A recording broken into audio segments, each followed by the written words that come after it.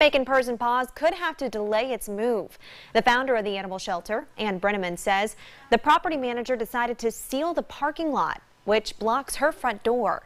She says the movers she hired couldn't get to the store, and she's worried she won't be able to move out in time. She adds she's tried to reach out to the property manager multiple times. They said, well, that's just your problem. You can use the back. We can't. We have to use both doors. Purrs N Paws is supposed to move out of the Fall Line Plaza in Macon by the end of the month. Its new location is on Riverside Drive.